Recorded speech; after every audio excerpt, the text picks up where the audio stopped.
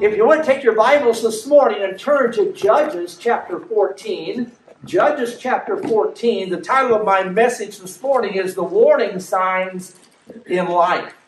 You know, everywhere we go in life, there are warning signs. If you do any driving at all, you know that there are signs along the roadway that will point out dangers that are coming up. And only a fool ignores those signs. To do so could lead to injury, possibly even death, if you ignore those warning signs on the road. There are warning signs that our bodies give us from time to time. And many of us know all about that too well. And where pain or tenderness and fatigue, all of these are indications that there are problems in the body. And again, if we ignore those signs, it may lead to a serious illness or possibly even death. And then there are warning signs that our minds send out. When there is a problem and feelings of maybe sadness or hopelessness, feelings of anxiety, all of these unwarranted feelings that come over us can lead to, if we ignore these signs or these warning signs that are coming from our mind, that can again lead to a more serious mental illness. And then there are some spiritual signs. And that's what we're going to focus on today. There are some spiritual warning signs. There are times when we just slack up in our commitment to God. When we don't attend church regularly, where we don't pray like we used to pray, where we don't read our Bibles like we used to read our Bibles. There are times when we harbor bitterness and unforgiveness. We hold on to hurts and we harbor hard feelings and towards others. And there are times when we flirt with sin. And when we're in areas where we, as a Christian, have no business being at all. And when those signs are ignored, those warning signs that something's wrong, and there's a lot more that we could mention, isn't there? I'm sure maybe some come to your mind. But when we ignore them, we are headed for shipwreck spiritually. And so there are some warning signs, and in our text here, Samson manifests all the signs of a man who's headed for a lot of trouble in his life. And so let's begin reading there at Judges chapter 14 and verse 1, and we'll read down through verse 9. And Samson went down to Timnath and saw a woman in Timnath of the daughters of the Philistines. And he came up and told his father and his mother and said, I have seen a woman in Timnath of the daughters of the Philistines. Now therefore get her for me to wife. Then his father and his mother said unto him, Is there never a woman among the daughters of thy brethren, or among all my people, that thou goest to take a wife of the uncircumcised Philistines? And Samson said unto his father, Get her for me, for she pleaseth me well.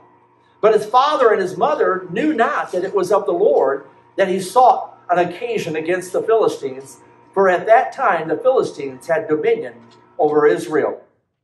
Then went Samson down, and his father and his mother, to Timnath, and came to the vineyards of Timnath, and behold, a young lion roared against him. And the Spirit of the Lord came mightily upon him, and he rent him as he would have rent a kid. And he had nothing in his hand, but he told not his father or his mother what he had done. And he went down and talked with the woman, and she pleased Samson well. And after a time he returned to take her, and he turned aside to see the carcass of the lion. And behold, there was a swarm of bees and honey in the carcass of the lion. And he took thereof in his hands, and went on eating, and came to his father and mother, and he gave them, and they did eat. But he told not them that he had taken the honey out of the carcass of the lion. Let's pray together and just ask God again to have his way. Our Heavenly Father, as we get into your word this morning, I pray you help each of us just to draw a circle around ourselves, realizing, Lord, it's me that's here, Lord, in the need of prayer. It's me that needs to hear from heaven. And I pray that you would use me, that you would empower me to deliver the message you've given me, Lord, and that you would also fill the hearts and minds of each believer here to help them understand and apply. And if there be anyone here that's not saved, may they understand the urgency of the hour for them, that today is the day of their salvation, should be. And so we pray your will is done. For it is in Jesus' name we pray. Amen. And so these are the spiritual signs, or we'll look at them here in the life of Samson. He had a lot of signs, warning signs that came up in his life, and he ignored them.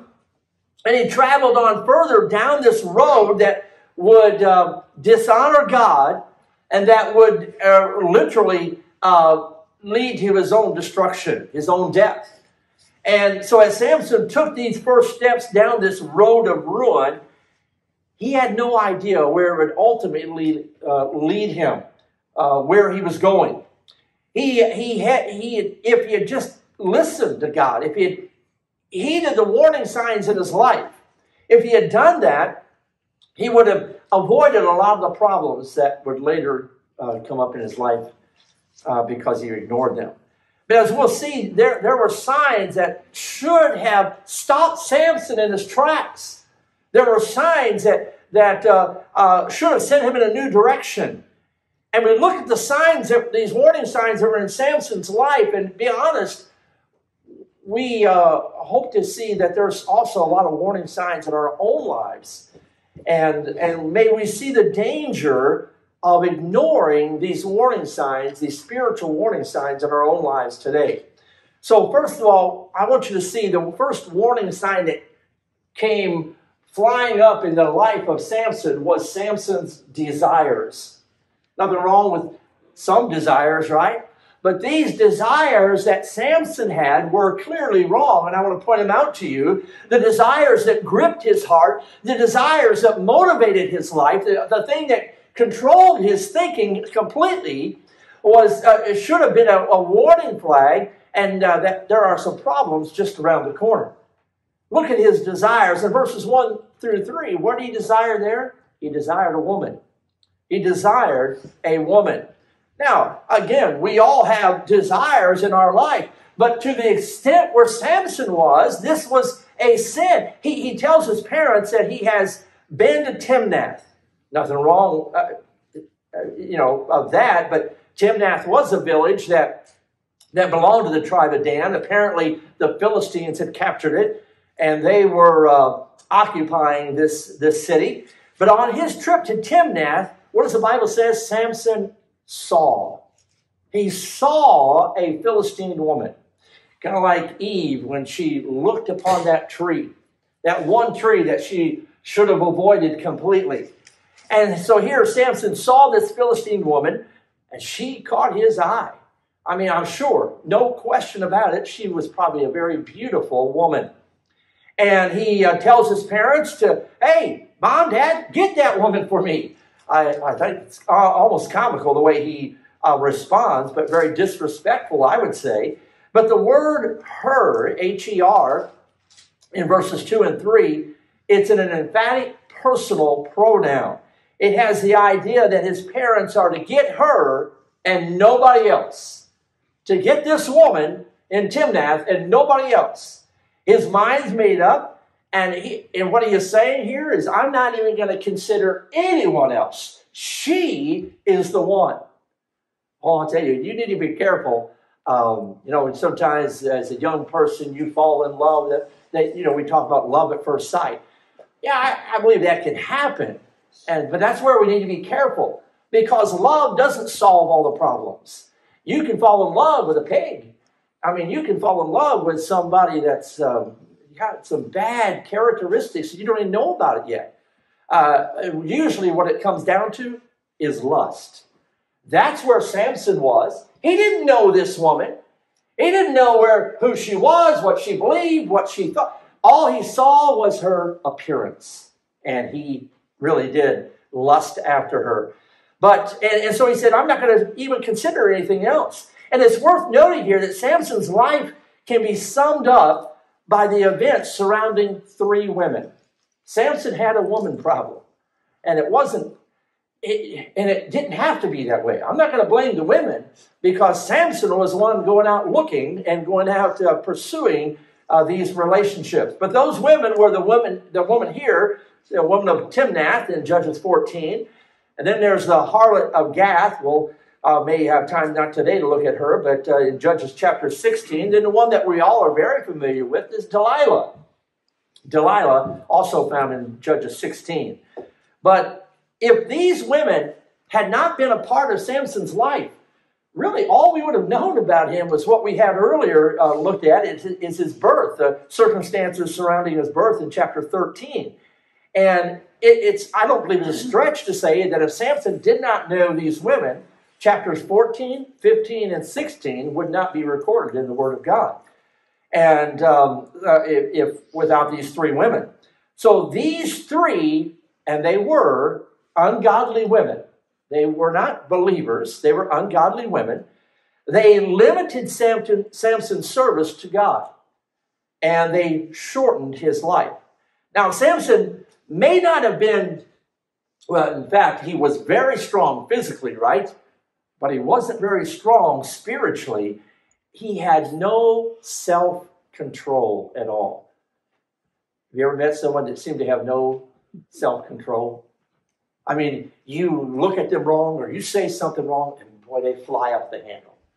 And they are always more than willing to give you a piece of their mind.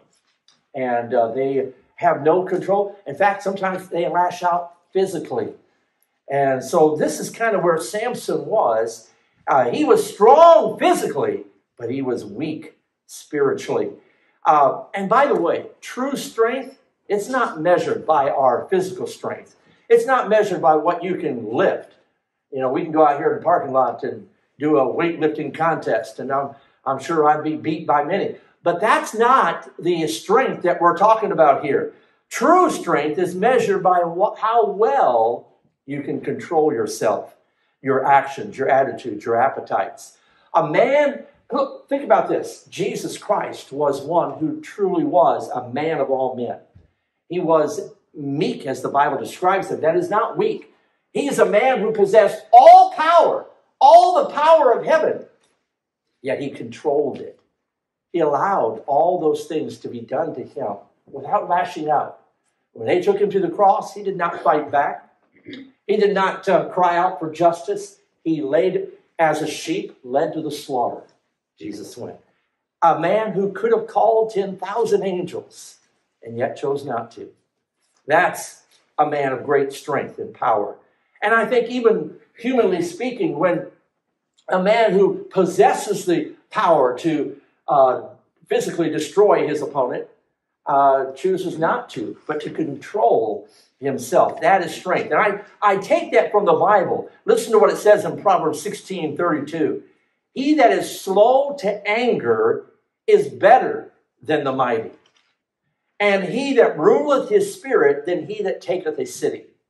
So the wisest man on earth said, the real strong man is the one who controls his anger and ruleth his spirit.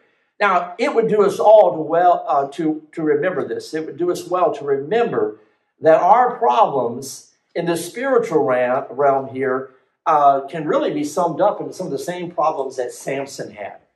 And so we'll see that hopefully here this morning.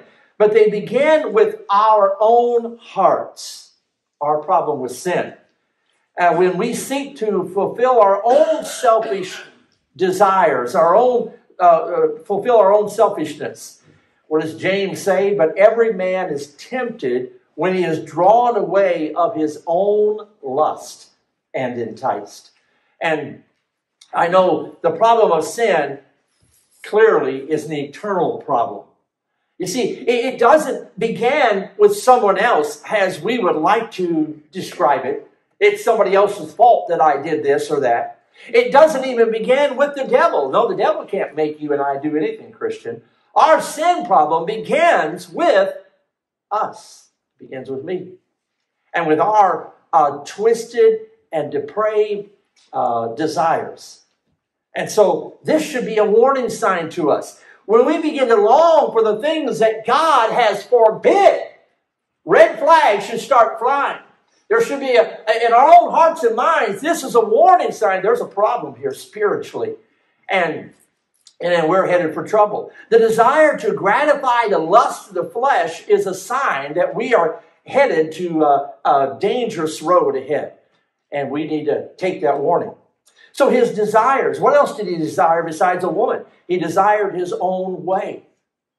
Uh-oh, look at that. Well, we already read there in verses 1 through 3. There are two statements that are made by Samson here, two strong statements that really jump off the pages of the Word of God and give us a glimpse into the heart of this man. He said there in verse 2, "Get her for me. Get her for me. No one else. She's the only one I'll have." And then also in verse 3, he says, "She pleased me well." Now, Samson's focus is seen here clearly. He's focusing on what he thinks. He's focusing on what he feels and what he wants. Notice that he went to Timnath, and as it said there in verse 1, he saw a woman. And when he saw her, he wanted her, and nothing in the world was going to prevent him from having her. And in fact, not his own parents objecting to this. Didn't matter. That wasn't going to prevent him. And no one else, so whatever anybody thought about it, wasn't going to stop him from doing what he wanted to do, getting what he wanted. And not even what was best for the nation of Israel. Didn't matter. And so, in fact, not even what God wanted was a concern for Samson. It wasn't going to stop him from having his own way in this matter. It was against God's will, and I want to clarify this, for Israelites to marry the Philistines. In Exodus and Deuteronomy and Joshua, clearly, God did not want them to intermarry among the Philistines, specifically the Philistines. But Samson only cared about what's going to make me happy. And he lived his life to please himself. And folks, we have a lot of people today, that's right where they are. It's all about me.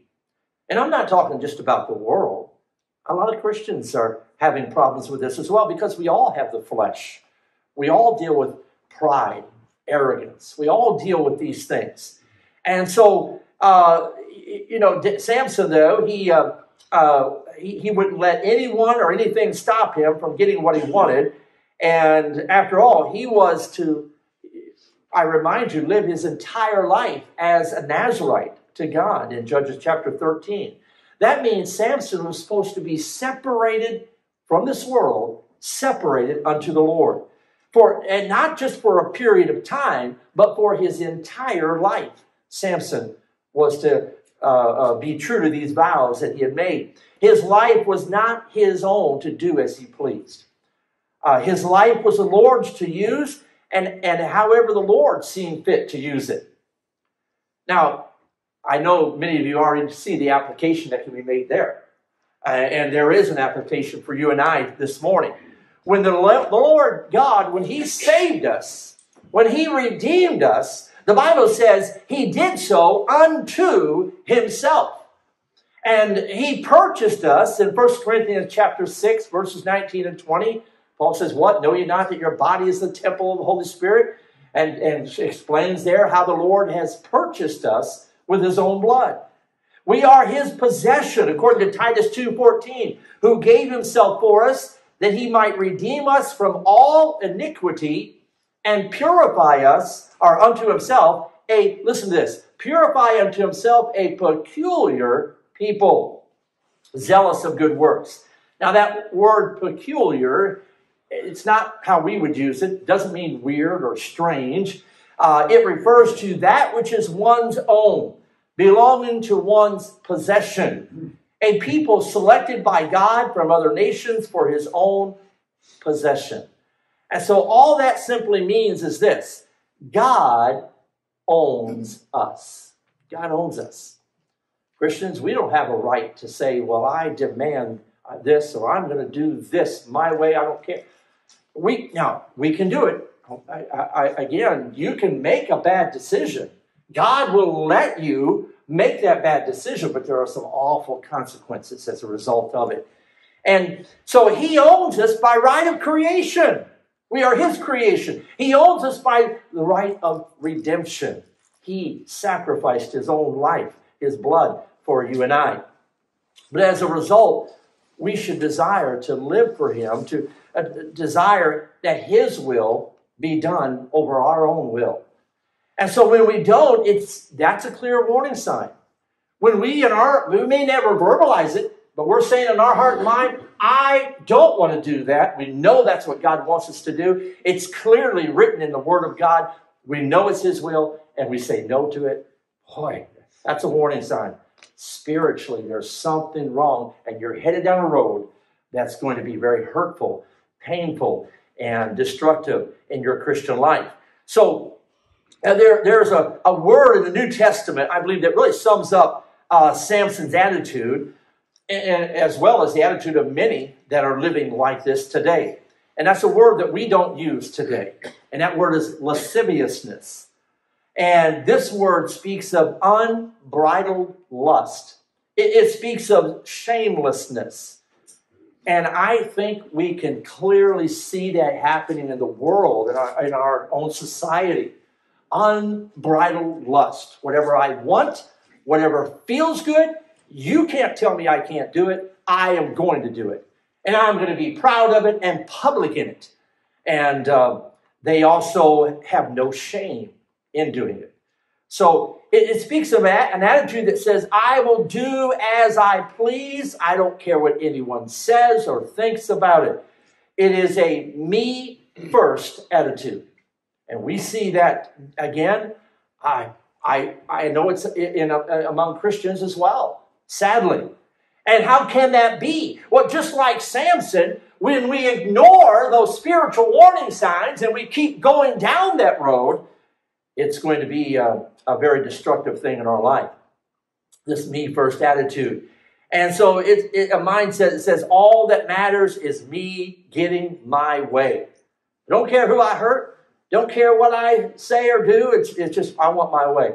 Lasciviousness is a life warning sign, a spiritual warning sign. You're headed for danger. Now, I'm not saying you're headed for hell. If you're saved, you're saved. But Christian, I'm telling you, you're headed for a terrible mess of a life if you ignore the warning sign of lasciviousness, this unbridled lust, this shamelessness. It's a sign that danger lies ahead for the individual that's afflicted with this. So we see Samson's desire. One of the warnings that was in his life and he ignored. Another thing, look at Samson's disrespect. By the way, young person, if you're not married yet, you ought to take some time to look at how your boyfriend, girlfriend, how your future, maybe your future wife or husband, how they treat their mom and dad.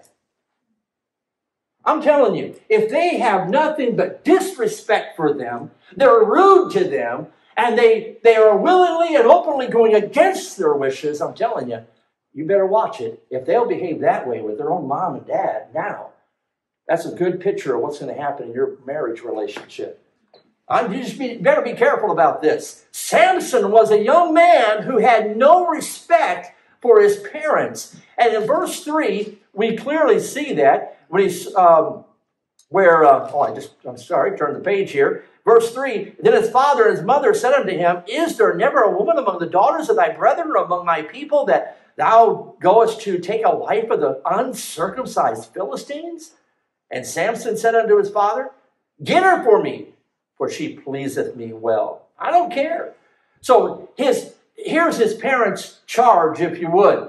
When his parents hear about what he wants them to do, immediately they give warnings. Say, Samson, don't do this. This isn't right. And to follow this course of action would be wrong. So they know that what Samson had planned to do, what he wants to do, is not God's will. They know this clearly. And they try to change his mind. And by encouraging, hey, marry a good Israelite girl. And what they do is what any loving parent would know or would try to do even today. If they saw their child about to make a very serious mistake, we try to warn them, try to encourage them. It's exactly what Paul told parents to do back in Ephesians chapter 6, verse 4, where Paul said, bring them up in the nurture and the admonition of the Lord. That's what we ought to strive to do as parents. Your children may not appreciate it, but as a parent, you have the responsibility to warn them. And when they're about to do something that's going to be harmful to their lives. And so sometimes the Lord uses parents to hold up a stop sign, a warning sign. You know, it's really a foolish thing to ignore a warning sign. You know, no one, young people need to understand, there's probably most cases, there's no one else on earth, no one that loves you more than your parents, that wants the best for you. It would be foolish to ignore their warnings and just say, well, I know what's best. What pride and arrogance is that? You better listen to the advice, to the counsel of your parents. And but Samson's, I would see the parents make this charge, but I want you to notice his choice, Samson's choice. Despite the pleas from his parents not to do this, Samson, he is going to go ahead and do what he wants to do, even though it's harmful for him. He's been told.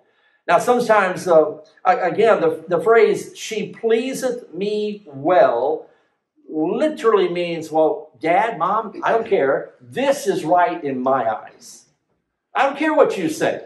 I don't care what God says. This is right in my eyes. Samson doesn't care what his parents think. He doesn't care what God thinks. He doesn't care what is right or wrong. He just knows what he wants. And all he cares about is what he thinks, what he wants, how he feels, what is pleasing himself. And be careful. If all you desire is just to make you happy and to give you the things that please you, you better be careful, because that's a warning sign, a spiritual warning sign that there's some trouble ahead. So he disrespects his parents' wishes. He disrespects God's will. And this should have been a warning sign in Samson, but he had gone too far. When there is rebellion in our hearts, that rebellion will manifest itself with disrespect, disrespecting those that we should have respect for, disrespecting God.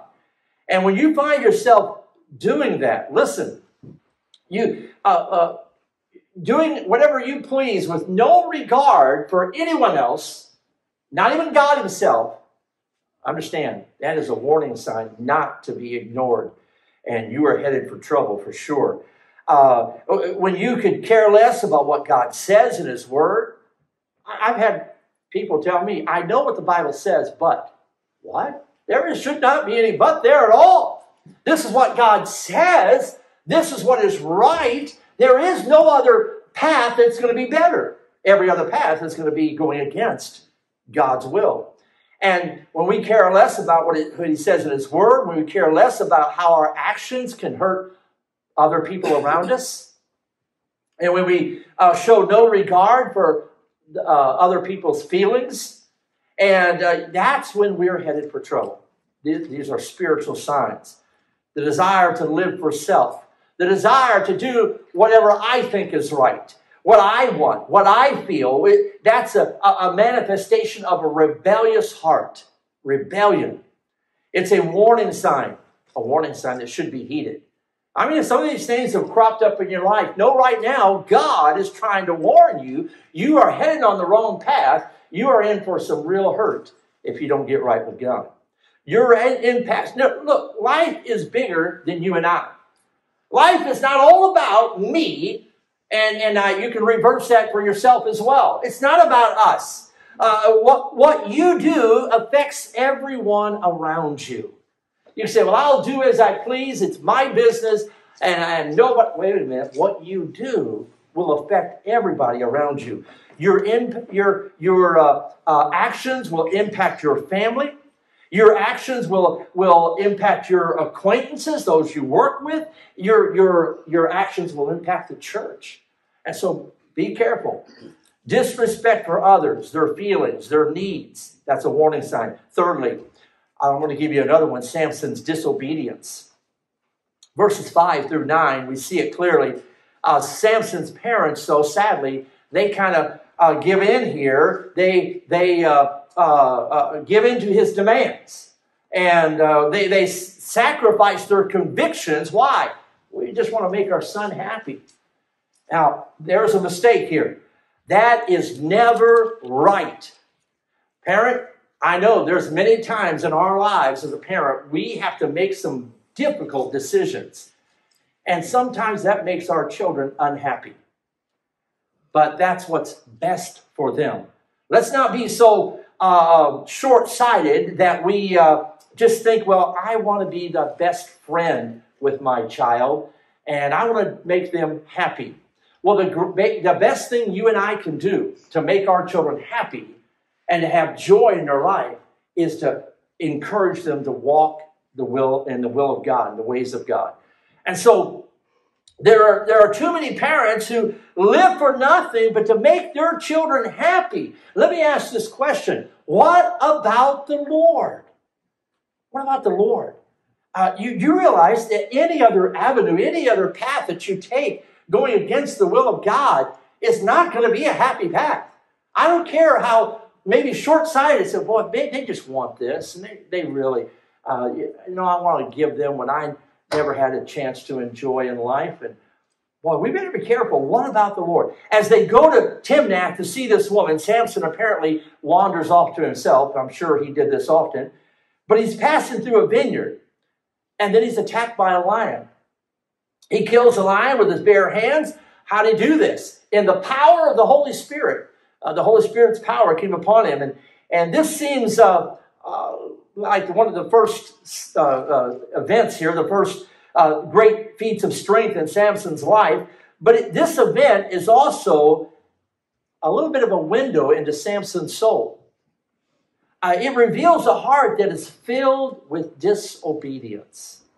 Now, this is another warning sign that Samson should have heeded. Notice the place of his disobedience. Where did this take place at? It says in verse 5, he was attacked by this lion in a vineyard. A vineyard. What in the world is a Nazirite doing in a vineyard?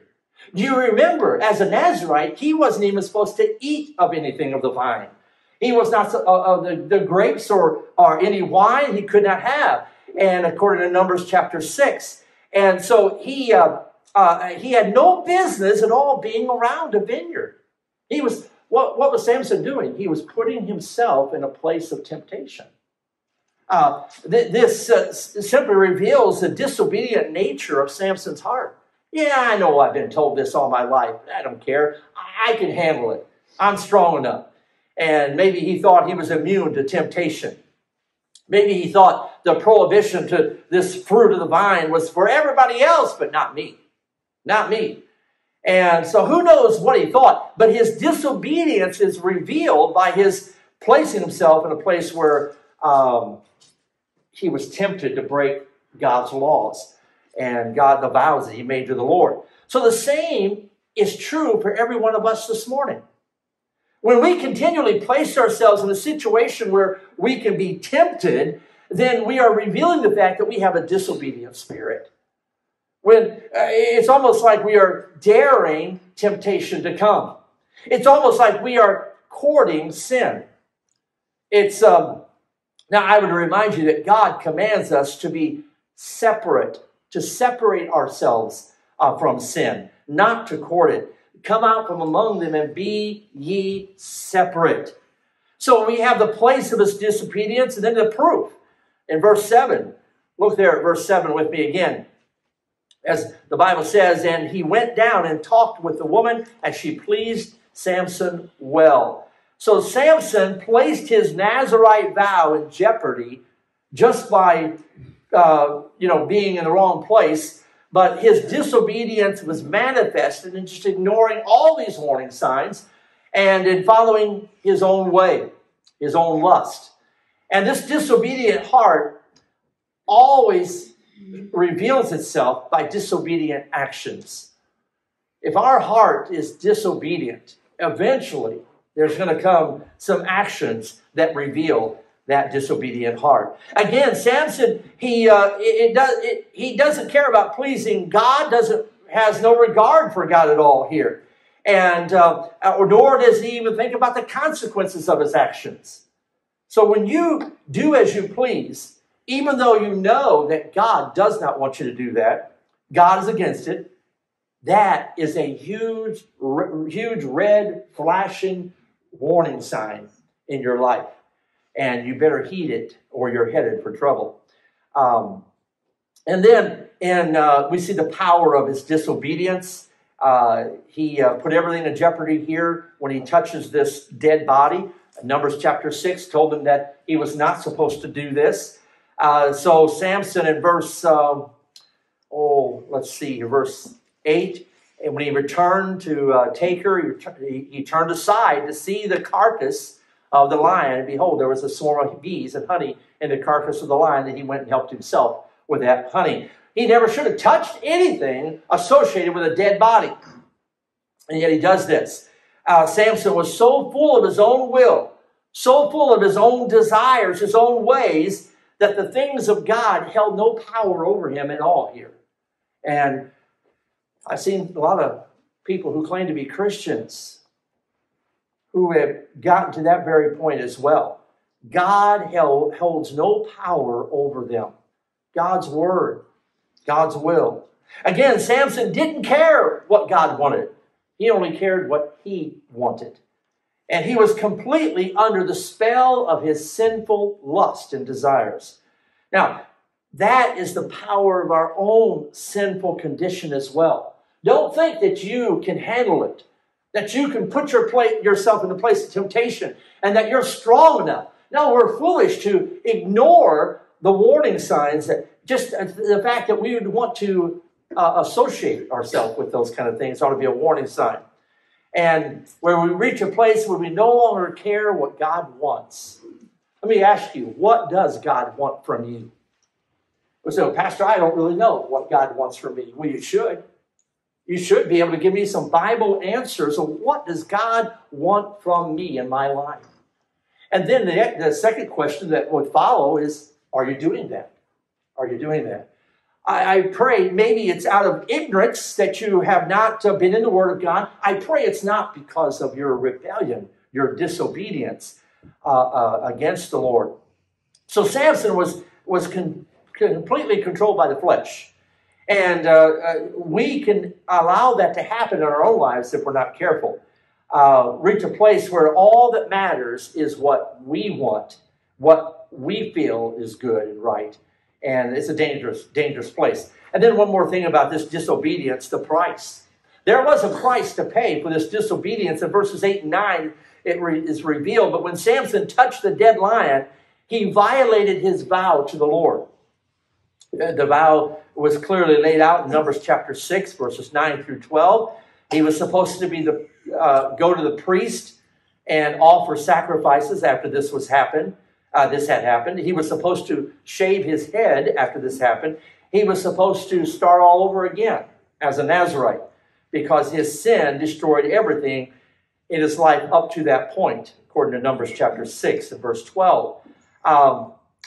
So the price would have been forfeiture of everything that he had worked for up to this point.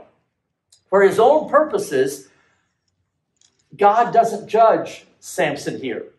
And now again, we don't always know how God is going to work in different situations. But for this is apparently was God's purpose. We're told there in verse 4 that these events were of the Lord.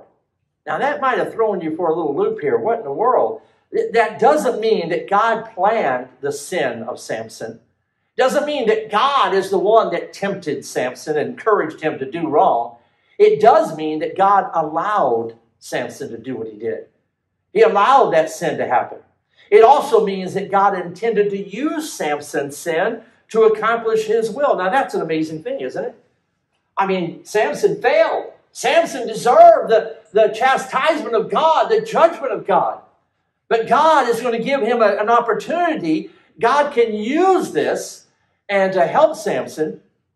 And so God intended to use this sin, Samson's sin, to accomplish his will. So God works the same way today in your life and in mine. He doesn't make us sin. We cannot blame God when we sin. We can't blame the devil either. But he does not condone our sins either. Well, God didn't strike me dead, so I guess it means I'm okay. I can continue doing what I want to do because God didn't strike me dead with a bolt of lightning and nothing happened yet. Well, no, that's not logical at all. But he can use our sins, our failures, to accomplish his own purposes in the lives of people in this world and in us. You know someone who has been, maybe they really made a lot of mistakes in life. Their sin was horrible, and they're not proud of it. But God now, when that person got saved or got right, God can turn around and use those bad decisions they made for his glory in helping other people. For instance, a man that's been a slave to the bottle, an alcoholic, or a druggie. I've known individuals like that, and God saved them, or God got a hold of their heart where they got right, and now they're able to help other individuals in similar situations because they've been there. Now, I am not advocating, then that's what God had planned all along. No, God's will is not for us to go down those roads, but when we do, he can use it for his own purpose, for his own glory. And I pray that would be the desire that we'd have after we've messed up. So anyway, God used, think about this, he used Judah's sin with Tamar to further the line of Christ. God used David's sin with Bathsheba to bring Solomon into the world. He used the betrayal of Judas to get Christ to Calvary. Now, I can't explain all these things, honestly, but I can rest in the fact that you and I serve a sovereign God, and we can know that even our sins is not going to thwart his plans. I have news for those in the White House, for those who are in leadership or in kings or whoever rules wherever in this world. God's will is going to be accomplished. They're not going to thwart God's plan. They can shake their fist in heaven and curse God till their dying breath. It's not going to change anything when it comes to God's plan being carried out. It's going to happen just as God says it's going to happen. And for Samson, the price of his disobedience was that he was emboldened to sin more. Oh, I guess nothing happened? So when he broke his vow to God, nothing happened to him. He must have thought, well, I've gotten away with it.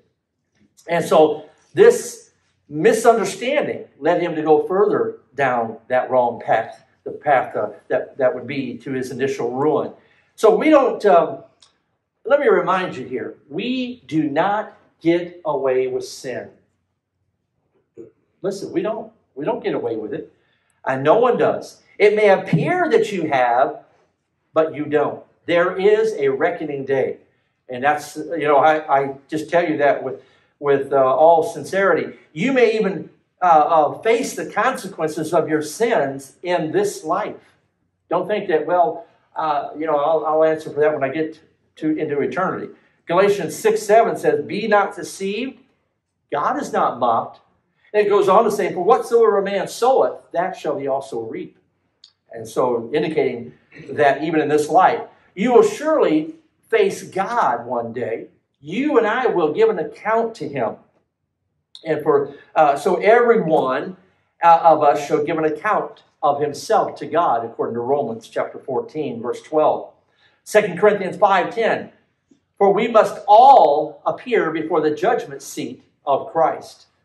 Well, disobedience always carries a high price. Don't think that because nothing happened immediately that I'm okay. When we identify a disobedient heart within ourselves, we should deal with it immediately. That's a warning sign that from God that trouble is ahead. So Samson's desire, his disrespect, his disobedience, one more, let me throw it out here quickly, his deception is also seen here in verses 6 and verse 9, verse 6 and 9. Honey in a carcass, by the way, is not a strange thing. Here, the dry, arid conditions of Palestine, they say, would often almost mummify an animal or someone that died. And bees would look for moisture, would move into that mummified remains. Sounds very pleasant, doesn't it? And they'd build their hive there. So this is not an unusual thing. It does happen. I want you to see the ruthlessness of Samson's decision there in verse 9. He is so filled with pride that he never considers the consequences of his own actions. By eating the honey from the lion, what did he do? He defiled himself against the holy God. By giving it to his parents, he caused them to be defiled as well. In Numbers chapter 19, it clarifies that, but his parents have made that vow before the Lord as well. And they ignorantly, so Samson is causing them to defile themselves. He deceived his parents. He caused problems for his parents. So when we willfully disregard God's will for our lives, we always pull others down, don't we? I mean, you see it in families all the time. One member will get out of God's will, and they'll begin to pull, oftentimes, one or two down with them. And so, our decision to go against God's will impact the decisions that others make as well. Wickedness in our lives always impacts the lives of those around us. And that's part of the deception of sin. It blinds our eyes to the true consequences of our actions. We think, oh, it's just me. I'm not hurting anybody but myself. And all we see is the pleasure, though. We can never see the pain. And so Samson was so blinded, he was even hurting his own parents without even knowing it. And then the reason for his deception, Samson hid his sin because he didn't want his parents to know about it. He didn't want his parents to know that he had defiled himself. Had they known, his parents would have demanded that he get things right, fulfill the requirements of the law of God. And he hid his sin because he didn't want others to think less of him. He thought he was something special. He knew that he was right with God, and he probably felt a little bit smug that I'm living a separate life that nobody else knows about. Sinful men do not like to sin alone. They want to sin with others. It's the way of the world. The world tries its best to sin, and they use sinful, like for instance, sinful products. They use things that are glamorous and appealing to try to get a person to sin. And in the same way, sinful people love to pull others into their wickedness. They don't want to be alone in their wickedness. They will do this by tempting them, by putting pressure upon them to partake, to be involved in what their sin, to join them in their sin. And they do it also by gossiping and turning others against that person because they want to hurt them. And so wicked people are never content to enjoy their wickedness all alone. Misery loves company, and so do miserable sinners. So there's another issue here that I believe needs to be mentioned before I close in prayer. There's a perverseness in sin. Again, I alluded to it a moment ago, that makes the sinner feel superior to others because he has a secret life, and nobody knows about it, and nobody's aware of it. The sinner forgets, however, God knows. God knew about Samson, what he had done and what he was thinking in his heart. God knew everything, and God knows everything about you and I as well. And so this one final thought in this passage I believe we need to close with is that the believer would do well to take inventory of the company that he keeps or she keeps. Your friends. 1 Corinthians chapter 15, we're not going to turn there for the sake of time, but in verse 33, there's a great danger in having the wrong kinds of close friends. Evil people may appear to be friendly, but they're not your friends when they entice you to do things, to join with them in doing things that are against the will of God, that are obviously wrong, that will defile. You know what? Even professing Christians. If he or she is living a worldly life And they don't want to do it alone. They'll try to pull other Christians down and to have as close friends so that they won't be alone. And it makes them look better. It helps them to quiet the cries of their consciousness and the guilt. Well, so-and-so is with me now doing this. I don't feel so bad. And so maybe that's why Paul said, withdraw yourself from every brother that walketh disorderly. You know, it doesn't matter if they just claim to be a Christian. If they're doing wrong, it's still wrong. And so don't justify it by saying, well, they're a Christian, so I can go along with them. And maybe I'm not going to do what they're doing, but no, you better be careful. Withdraw yourself from every brother that walketh disorderly. Imagine for a moment how Samson's life would have been different if he had recognized these warning signs and turned his life around. Imagine now what God could do with you and I if we would just simply be obedient to Him, recognize these warning signs that are maybe present in our lives, and say, Lord, I don't want to go down this path anymore. And maybe this morning, God has revealed some warning signs. Let me encourage you to heed them. Get right with God. And don't continue down a road that's going to be a road of ruin, of hurt, not only for yourself, but for those around you. And, of course, if you're not saved, we'll see in the life of Samson, as a believer, his life ended with a catastrophe. And so can the life of someone today who continues to go willfully, headstrong in their own will and way and against God. It may not be too late to come before the Lord now and to get things right. Avoid that hurt, that destruction. Let's pray together here this morning.